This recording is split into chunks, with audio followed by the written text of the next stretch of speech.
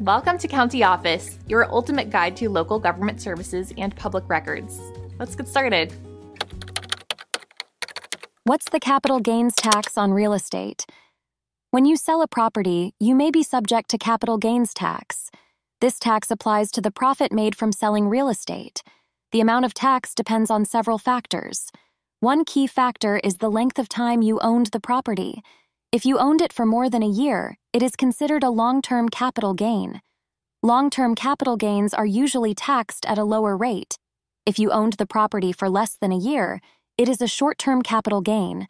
Short-term capital gains are taxed at the same rate as ordinary income. Another important factor is your income tax bracket.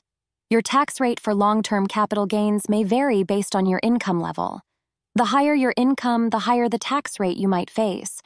There are also specific exemptions and exclusions available.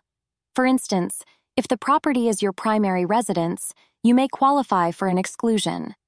Single filers can exclude up to a certain amount of gain, while married couples filing jointly can exclude a higher amount. Uncertain expenses can reduce your taxable gain. These include costs like home improvements and selling expenses. It's essential to keep detailed records of these expenses. There are also special rules for inherited property. The basis of inherited property is generally the fair market value at the time of the original owner's death. This can affect the amount of capital gains tax owed. And understanding the capital gains tax on real estate can be complex. Consulting with a tax professional is advisable to navigate these rules. They can help ensure you comply with tax laws and potentially reduce your tax liability.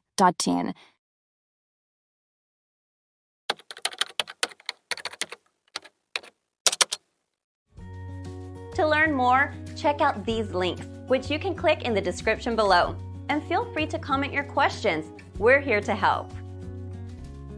Thanks for tuning in to our video. Please like and subscribe and leave a comment below. See you in the next video.